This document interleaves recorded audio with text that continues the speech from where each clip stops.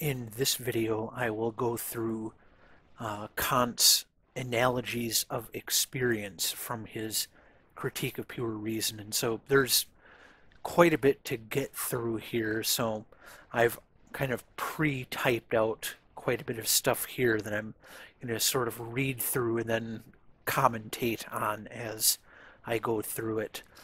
And so this one, like I said, is a bit longer, and so Kant gives this sort of analogy of experience that sort of applies to all three of the analogies of experience here.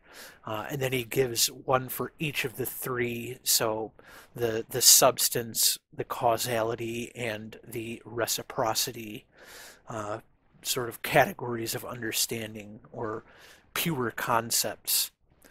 And so in the first edition of the Critique of Pure Reason, he gave this as the sort of general, the more general version.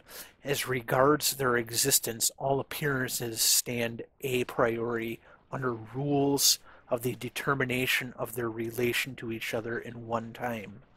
Then in the second edition, he reworded it a bit to say, experience is possible only through the representation of a necessary connection of perceptions. And so that's what essentially each of these things are going to try to do. And so essentially what that's doing is, so you may have heard of David Hume. So David Hume and his sort of critique of causality, of saying that saying that A causes B, so saying A causes B, according to David Hume, is only that we've seen A precede B. We've seen A precede B enough times that we just sort of start assuming that A is causing B. And so Kant wants to say that this is not the case, that there is actually this sort of necessary connection. And so he wants to come up with rules, and so that's why he says over here, stand a priori under rules of the determination of their relation to each other. And so he wants to say that at least as we experience it, there are a priori rules that we use to understand how things work. And so for this, he says that time has three modes. There's persistence, succession, and simultaneity. And so the first analogy will be using the category, so the category of understanding, the category of substance is required for the experience of persistence. The second analogy says that the category of causality is required for the experience of succession. So persistence being an object or something that we're experiencing persisting through time, so being the same thing at time t1 as it is at time t2. And then the category of causality is required for the experience of succession, which is sort of the idea that the thing at time t1 precedes the thing at time t2, but even stronger than that, that the thing at time t1 causes the thing at time t2, that the thing at time t1 was necessary in order for what happened at time t2 to actually occur. And so we will get into that here in a little bit. And so the third analogy here, the category of mutual interaction is required for the experience of simultaneity. So the experience that we have some object here A, and we have some other object here B that we are looking at, and that these are both at the place that they are at the same time, even though they are two different objects. All right, and so the the analogies are to determine the relation of appearances to one another. So they bring the existence of appearances under rules, but Kant goes through some pains to say that they do not produce the appearances. So the things we talked about in the previous video, sort of the quantity and quality, are sort of the thing that produce appearances, where Kant says that the analogies are regulative instead of constitutive. So we cannot say using these what something is or how great, like to what degree it's there, only that it is necessary via these rules, that is necessarily by these rules connected to other perceptions. And so the way I like to break it down was, if we have, say, x plus y equals z, then we would say that x, y, and z are constituents,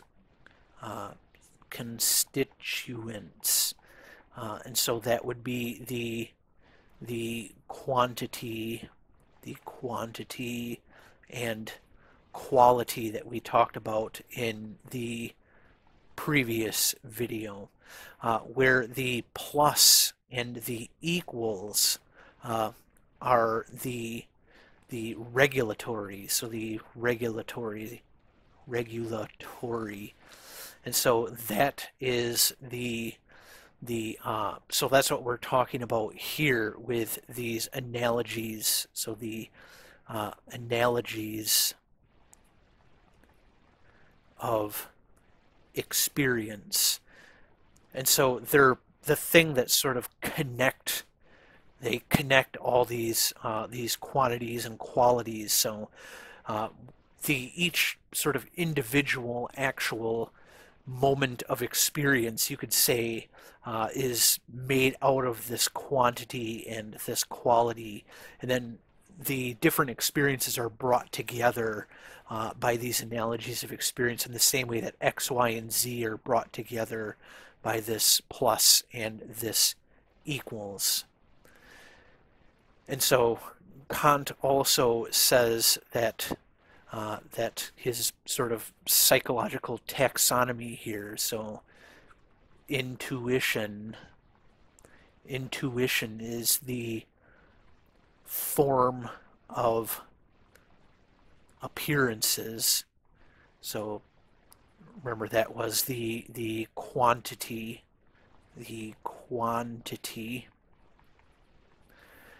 Then he says perception is the matter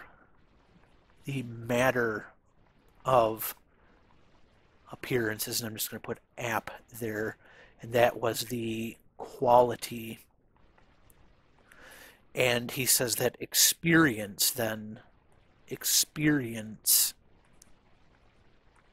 is the relation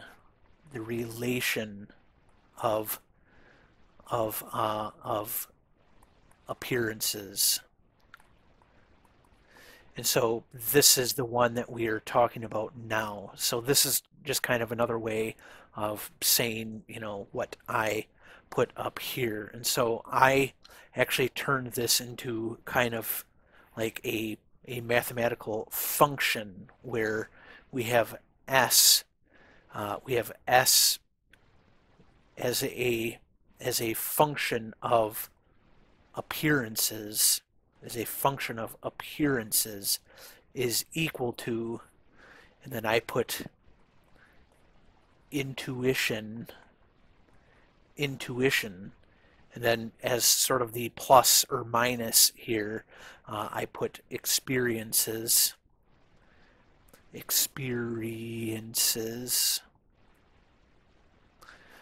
and then perception, like that, and put square bracket there.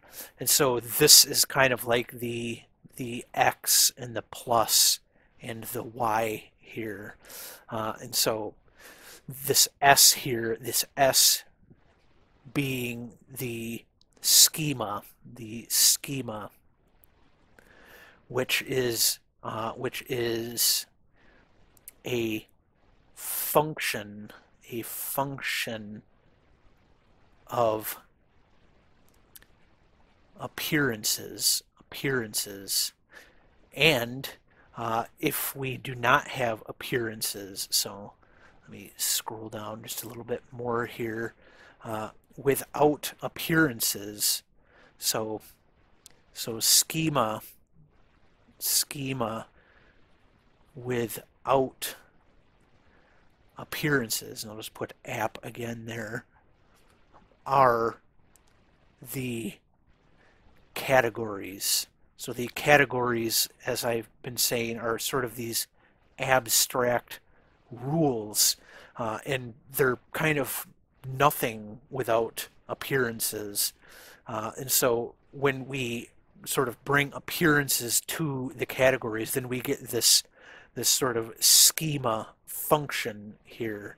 And the schema function could be seen as being this sort of intuition, experiences, perception in sort of this X plus Y form.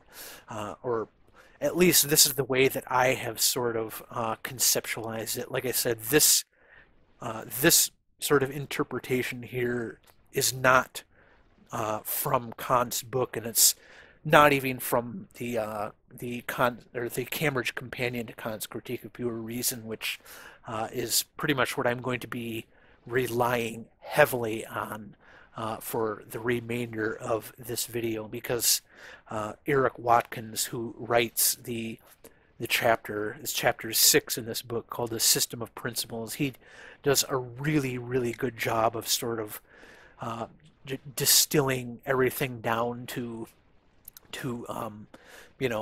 making it into a quicker and more easily consumable form that is, really nice for a video. And I mean, I'm not going to be recapitulating his entire chapter here, so if you want to get more in depth on it, and particularly his criticisms and answering criticisms that people have had about this part of the book, then I would recommend picking up that Cambridge Companion and reading that. For this, I'm pretty much just going to use what Eric Watkins wrote as his sort of summarizing Kant's arguments here. And so, like I said, I'm going to be pretty much leaning heavily on that. And so, yeah, so I have here the Analogies of Experience from Eric Watkins's The System of Principles and the Cambridge Companion to Kant's Critique of Pure Reason. And so now we're getting into these sort of specific analogies. And so the first analogy of experience is all appearances contain that which persists or substance as the object itself, and that which can change as its mere determination, i.e. the way in which the object exists. And in the second edition, he adds this further clarification that the quantity of the permanent substance doesn't increase or decrease in time regardless of changes in its nature. And so this, as I said in other videos, goes back to that sort of Aristotelian and scholastic idea that was still popular at the time, that if we have some subject is P, so we're predicating P of some subject, that the subject is a substance that is basically just whatever the thing is without any predicates, and then the predicates are sometimes called accidents.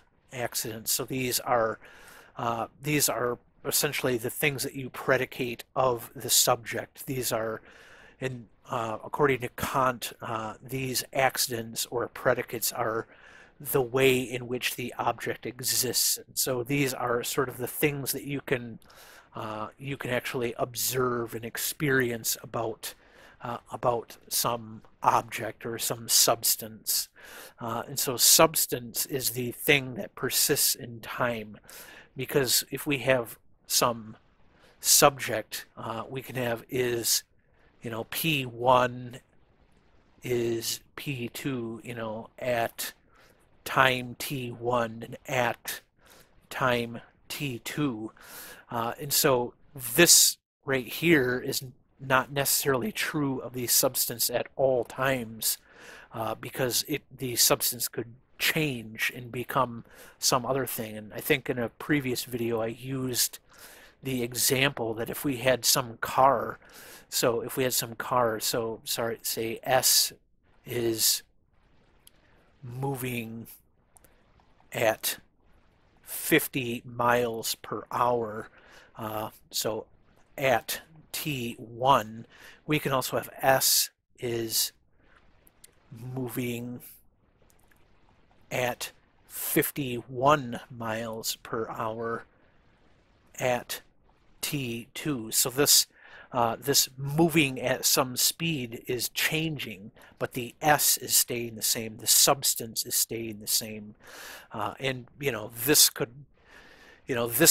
kind of goes into a lot of other sort of issues with this idea of substance, like the ship of Theseus and things like that. And like what is the substance of a human if the material we're made out of is sort of changed out every so many years or whatever. But for Kant, the substance is sort of the unchanging thing, and then the accidents or these predicates of the substance are the things that are changing. So now let's get into the argument here. And so this argument is pretty much a recapitulation verbatim of Eric Watkins. The only thing I really changed was making it a numbered list. But so the first part of the argument is time is a permanently persisting substratum in which other modes of time, succession and simultaneity, in all appearances must be represented. But then the second part, we do not perceive time itself. And so Kant says that we don't actually perceive time itself. We aren't like outside of time looking at time, so we're not perceiving it itself. And then number 3 here, therefore, to have cognition of or even represent appearances as temporal, for example, successive, one must identify a permanent substratum that can represent time in appearances. And so these first 3 steps here is essentially Kant saying that time itself can't be the substance. Time itself can't represent, it can't represent the persistence of things by itself. And so we are going to need some other thing here. So then number 4, he says, the appearances we immediately apprehend are always changing. And so, like I said, that's sort of this idea that, we can have predicate 1 at time T1 and predicate 2 at time T2. But then substance, he says, is the substratum of everything real, is permanent, and thus the only object of perception that can represent time.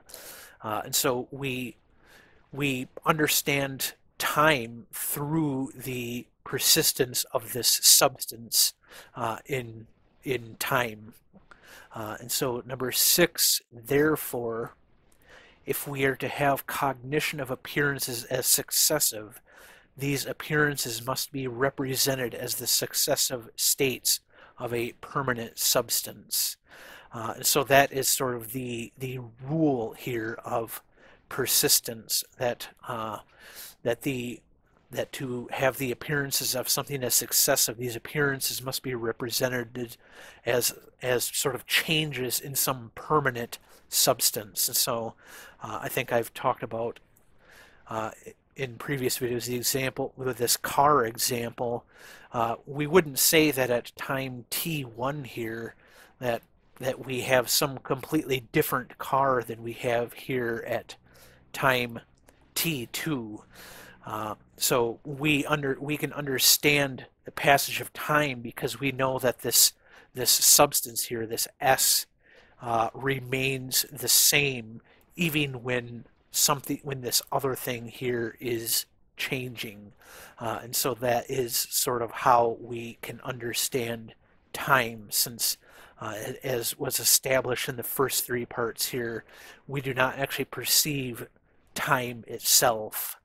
And so, like I said, there are, issues like with the ship of Theseus, like, if you have, a ship sitting in the bay, and you start changing out components of it over, some period of time, say 30 years, until every piece has been switched out, is it still the same ship?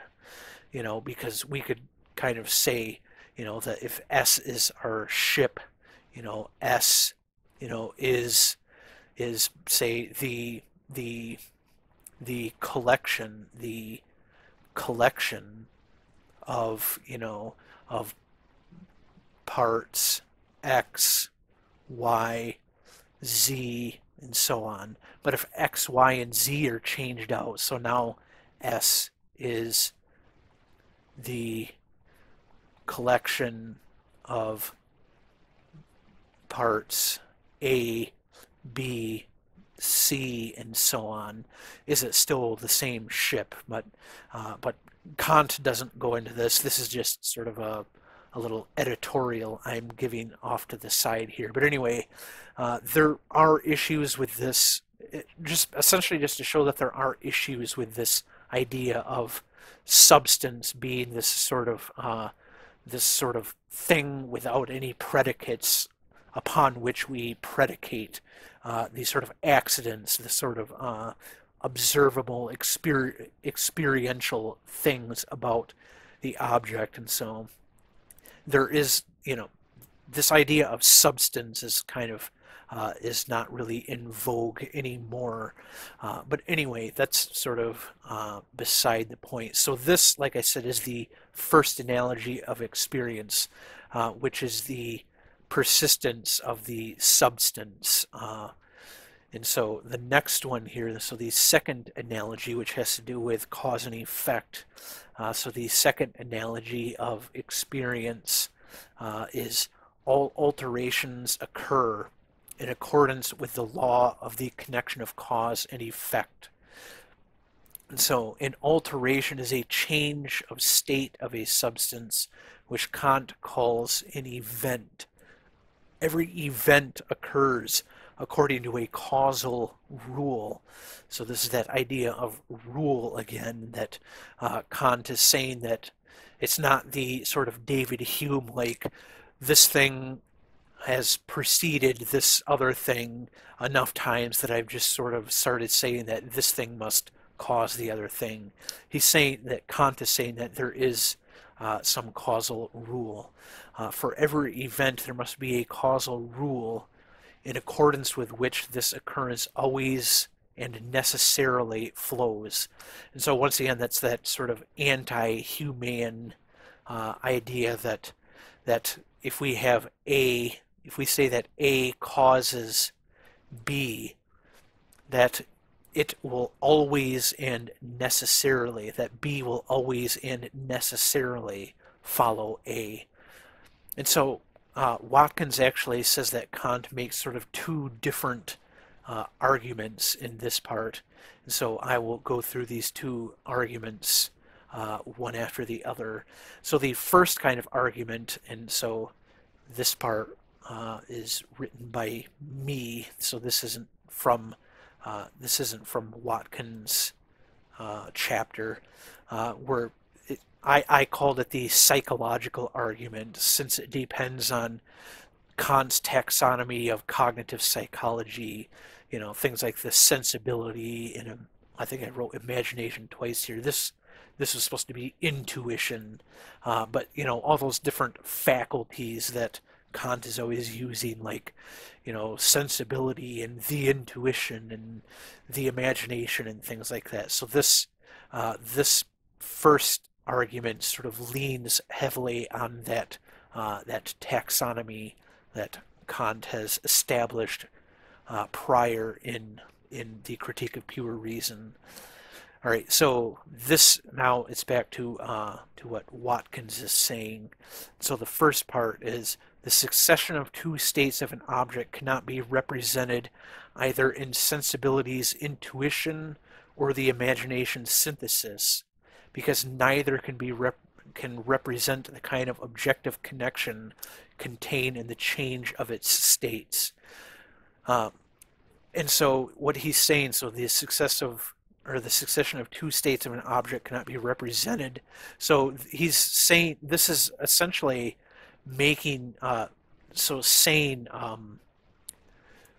essentially making Hume's argument here that the succession of two states of an object can't be represented in the sensibility's intuition or the imagination synthesis. And then I have down here the A and B, which are the reasons why he says it can't be represented in the sensibility's intuition or in the imagination synthesis. So our intuition of A at time t1 and A at time t2 are isolated from each other and do not in themselves represent their temporal relations. So you can't say, if you look at sort of A at time t1, so A at t1 and A at t2, there's nothing in A at t1 that says that A at t2 must follow A at t1. So there's no way, just from our intuition, that we could say that one of these things must follow the other.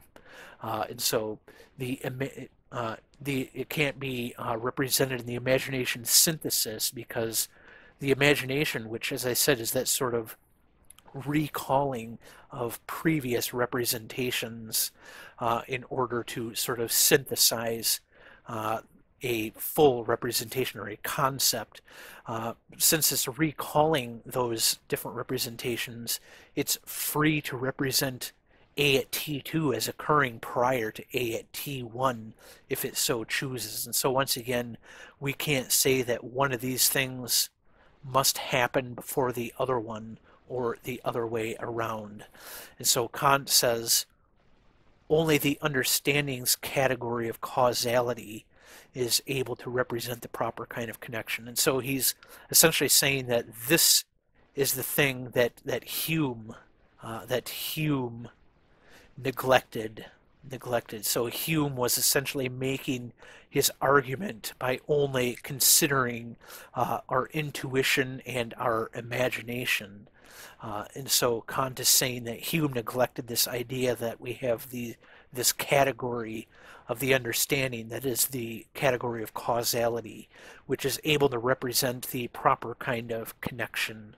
And therefore, to have cognition of objective succession, we must apply the category of causality.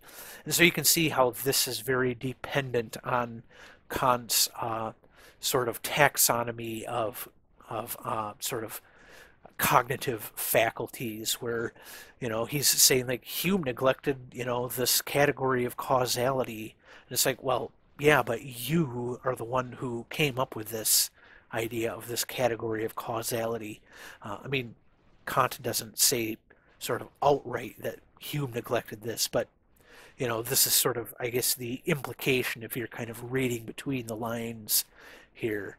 And so Watkins gives this other, or says that Kant makes this other argument that doesn't depend on Kant's sort of taxonomy of cognitive faculties here. And so this is the second argument according to Watkins. So like I said, this is structured verbatim to Watkins' presentation, even using the P1, P2, C1 for premise 1, premise 2, and conclusion 1. So this is exactly the way that Watkins structured this argument. And so premise 1 is the apprehension of objects the subjective order of perceptions is always successive.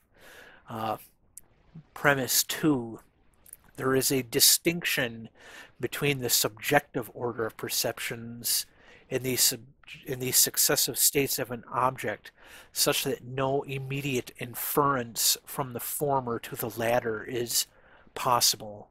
And so he's saying that the subjective order of perceptions in the actual successive states of an object, that we can't actually infer one from the other, that there is the objective sort of succession of states. So if we have state A going to state B objectively, and we apprehend or perceive state A and then afterwards state B, that we can't, because we perceive this one, we can't say that this is the way that it is objectively, nor can we say that if this is the objective way it is, that this is the way that we would actually perceive it. And so the first conclusion is one cannot immediately infer objective succession from the successive order of perceptions.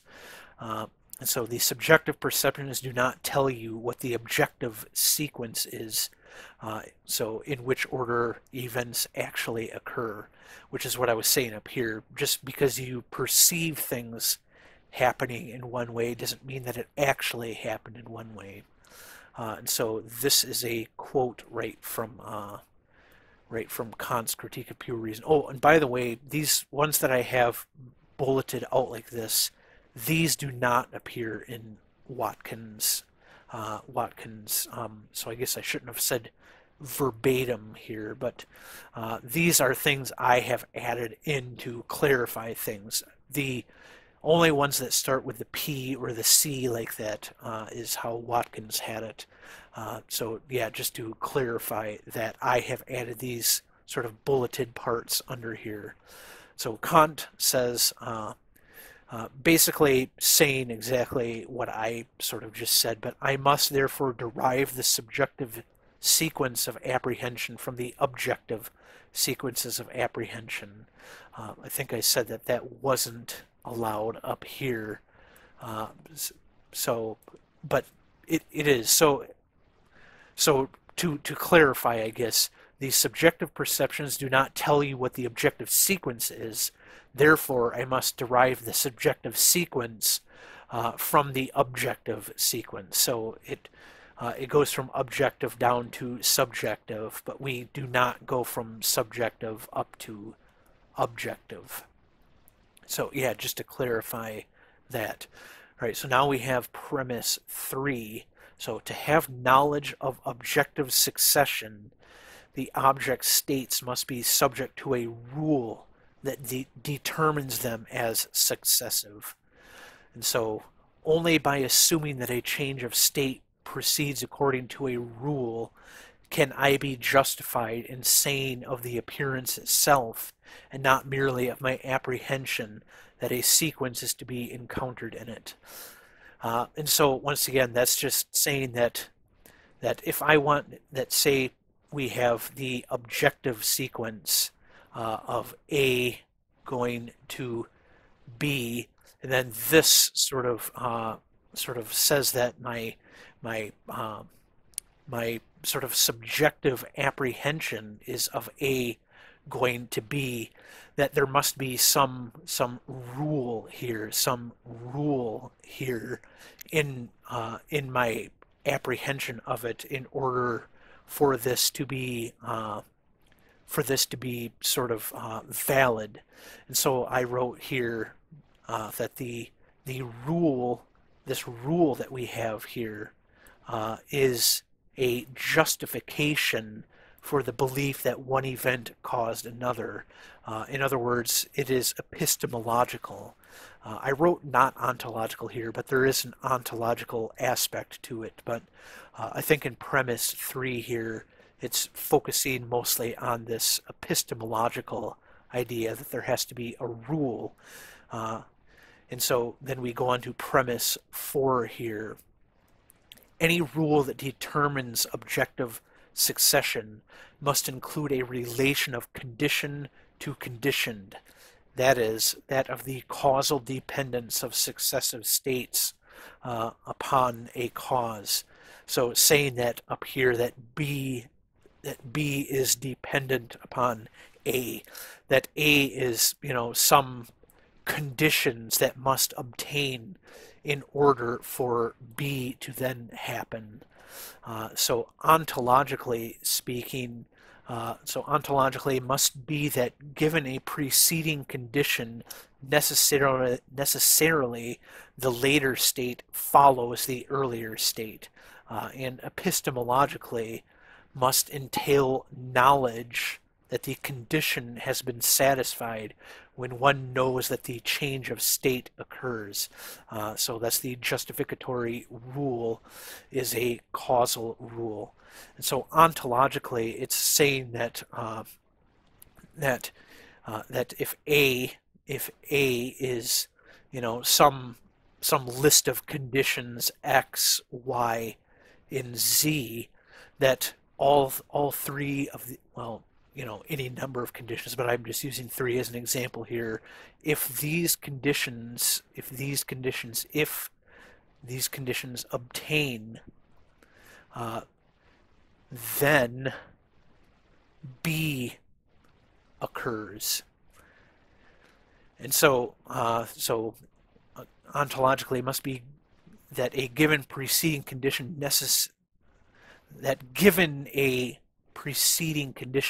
necessarily the latter state follows from the earlier state.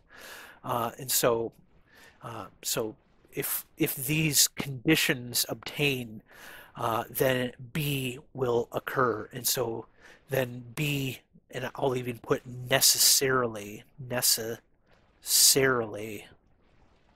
occurs. And epistemologically, says must entail knowledge that the condition has been satisfied when one knows that the change of state occurs.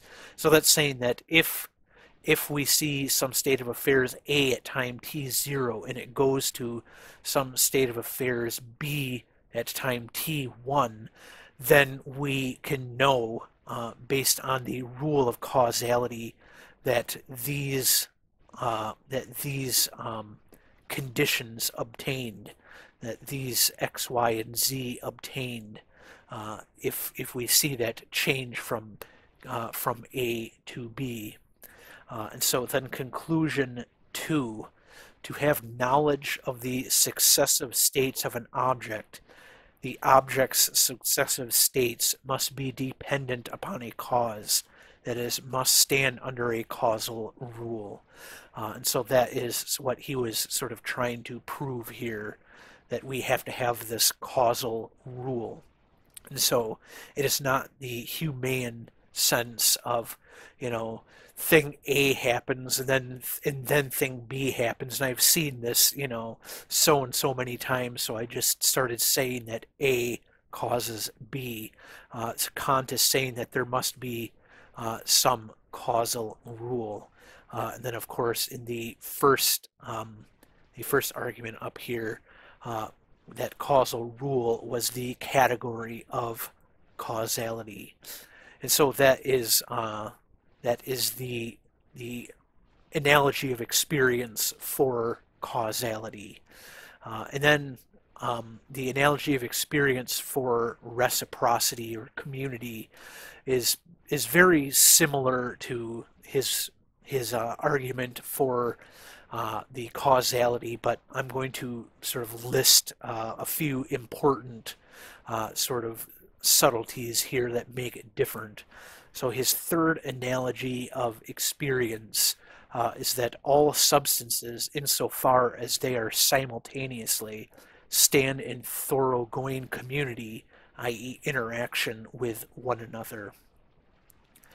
And so with causality, the order in which things are perceived did matter, but for simultaneity, the order in which things are perceived does not matter. So that's kind of a big difference between causality and community.